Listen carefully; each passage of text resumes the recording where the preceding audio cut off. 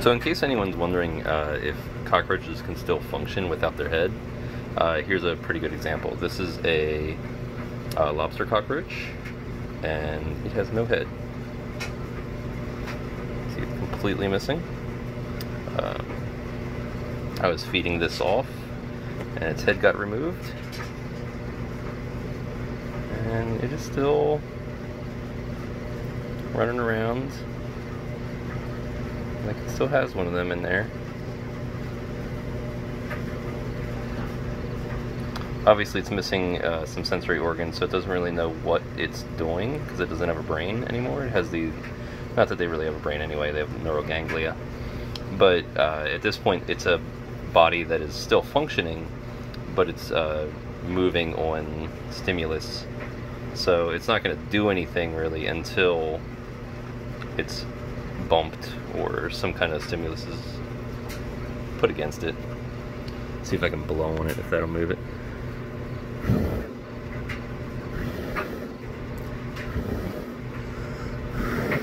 It does react to the air. It's kind of a macabre thing to see, I guess. This is essentially, you know, it has no brain activity, so it's really a dead animal, but it's still functional.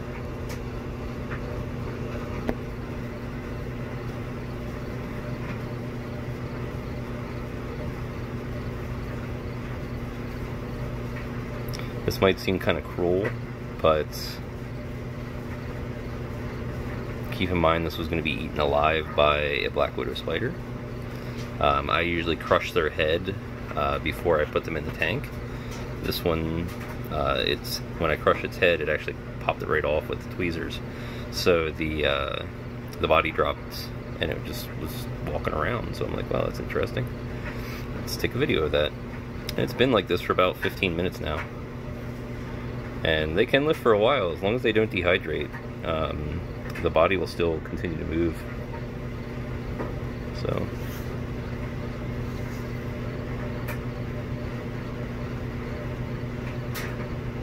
like I said, it doesn't. The neuroganglia that are in its body are what controls its everything it does. There's one in the head, and there's one in the abdomen, kind of near the butt.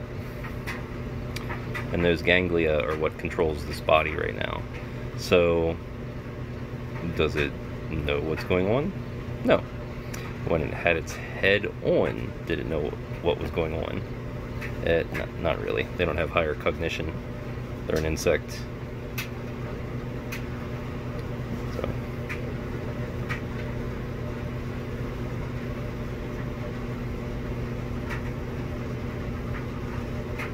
Just thought that was interesting. So I'm going to feed this, you know, zombie, essentially, off to something real quick, and yeah, so just thought I'd show you guys what's going on. Like I said, this is not to be cruel to animals or anything like that. The head gets crushed before I feed them off. I don't usually feed fully living, you know, feeder roaches to my stuff. So even though this seems cruel, it doesn't have its main sensory organ, which is its head, with its you know, the neuroganglia in its head. So it doesn't have, you know, anything going on other than that mass of nerve cells in the back that are controlling its body at this point. And like I said, it'll still react to me poking it and stuff like that, but in all technicalities, it's dead. And it's still moving. Like I said, it'll move for a while still too. You know, I've had headless roaches wandering around for hours. I hear that they can live for even longer than that, but usually they dry out. The hole there where the head used to be, you know, that is leaking the hemolymph. They're equivalent to blood. See that clear fluid there?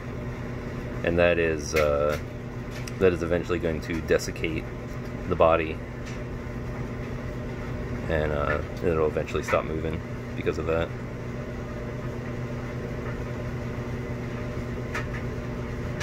So anyway, just wanted to show you guys. See ya.